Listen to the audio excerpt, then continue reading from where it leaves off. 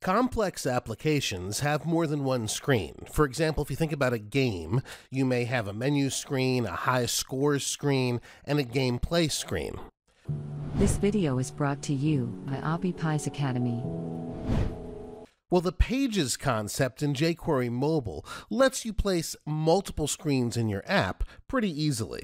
Let's start with the basic concept of a page. It's put inside a logical division. So we'll start with our div tag, and we're going to give this the data role attribute from jQuery Mobile page.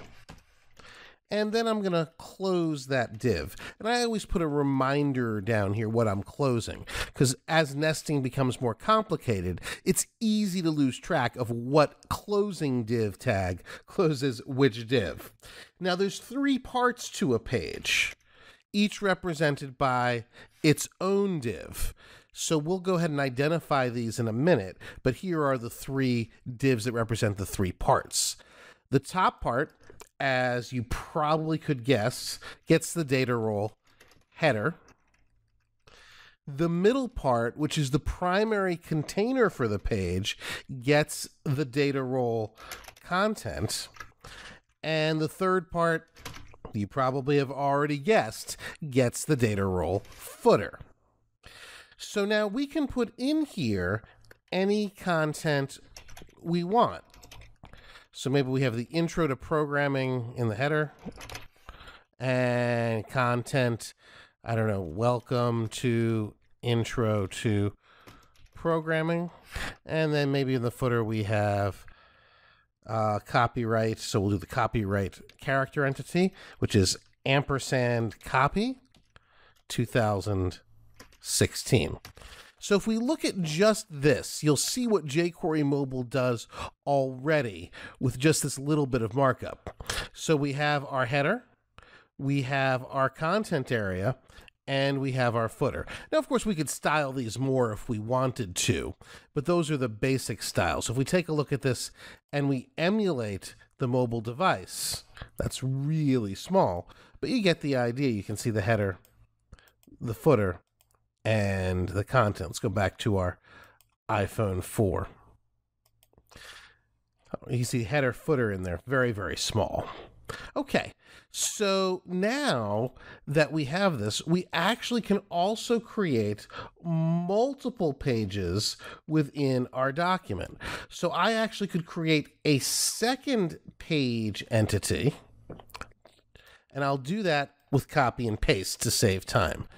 Now the second page entity will be hidden initially.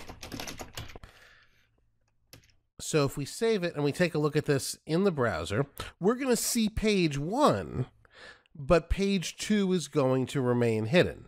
On page 2, it says, this is page 2.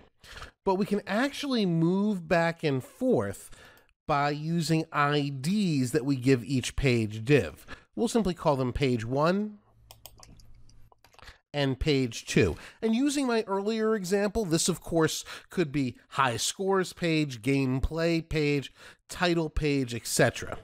You can have as many of these as you need for your individual app. So now that we have page 1 and page 2, we need a way to move between them. Now I'm going to do this very, very simply with an actual link. So let's go ahead and put inside the content here. Maybe we'll use paragraph tags to separate this. So there's our first paragraph tag, and our second paragraph tag will simply say page 2. And I'm going to surround that with a link. I could use a button here too if I wanted to, but I'm going to use a link to make it simple for this example. So you can apply this to anything that you do. And the link is going to be to the ID for the page that we'd like to go to. So in this case, pound page 2. All right, so now we can check it again here in our browser. There's our link to page 2. And then we see the page 2 content.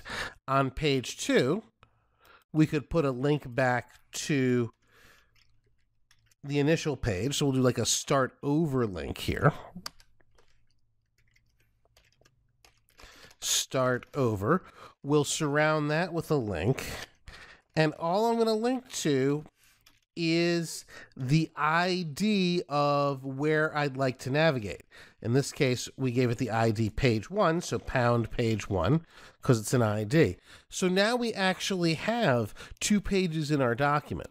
Of course, we could navigate with buttons, we could navigate with links, just about anything you wanted to do. But here we have our document with a header, a content area, and our link between the 2 documents. Now, the only other thing I want to do is I want to anchor the footer to the bottom of the document.